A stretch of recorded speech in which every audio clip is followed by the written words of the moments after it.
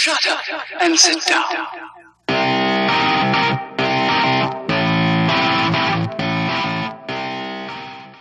Hello guys and gals, it's me, EpicDose. And what I'm going to show you today is how to hook up your LS30s to your computer so you can control the chat volume and the game volume separately.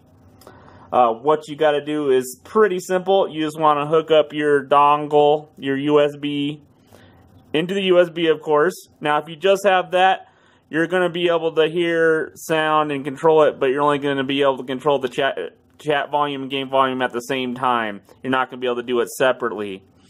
So you plug this in the USB. You got to have the optical cord that comes with it, and most computers nowadays have the optical input or output in the back by where your speakers plug in at. So you got to plug that in, and that is it. That's all you have to do to have that. And then what you got to do is go to your whatever chat service you're using, Discord, Ventrilo, TeamSpeak, and do the settings. And I'm going to show you how to do that right now in Discord, but it'll work for all of them.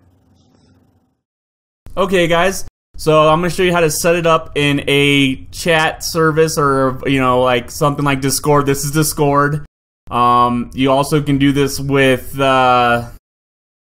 TeamSpeak and the other services that are similar to this. Basically, all you gotta do once you get that USB plugged in and an optical cord plugged in, you gotta go in here and you're gonna get your options. Of course, you're using the LucidSound LS30s. You want to put that as your input device. This is optional what you want those levels to be. I usually put them, maxed out. And then with the output device, it's going to be on the speakers, most likely. But you want to put it on this one right here, the digital audio.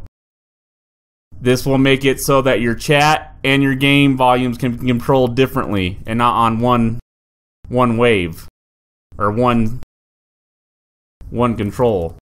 So this will let you turn down your chat volume and turn up your game volume and separately. So there you go, guys. Hope that helped you out. I had a couple people asking me how they could set it up so it did the same thing as they did on their consoles, and that's how you do it.